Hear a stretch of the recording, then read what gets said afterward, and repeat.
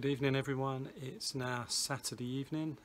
It's just over a week until my original swim window, but over the last week there's been lots of fun and games, and I've really experienced the unpredictable nature of channel swimming to its absolute extreme. So after doing a long swim last Saturday, I was bragging to some friends, some other swimmers on the beach, about how I was both mentally and physically ready and could go pretty much at any moment. And almost as fate would have it, my pilot Stuart literally come over and tapped me on the shoulder moments after that conversation and asked whether I would be ready to go this week.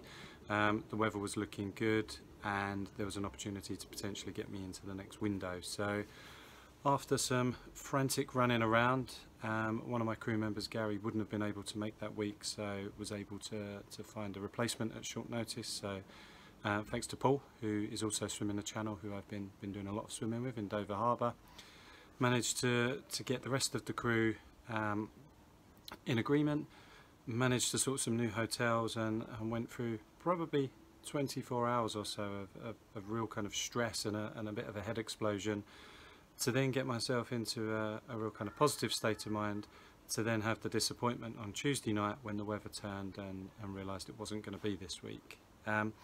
As I said, it's now Saturday night. I've been down to Hive today. We did an hour with the group, so my original support swimmer Gary come down with me, and we practiced swimming alongside each other. But if the plan all comes together and the weather holds, it looks like I'll be going on Monday evening now. So leaving Dover at around 11 o'clock, swimming through the night, and if everything goes to plan, landing in France at some point around lunchtime on Tuesday. So as I said at the beginning, now feeling mentally and physically prepared. Have had some real boosts from some of the sponsorship received, to both personal individual sponsorship and also some of the corporate ones. So thank you to absolutely everybody who's helped.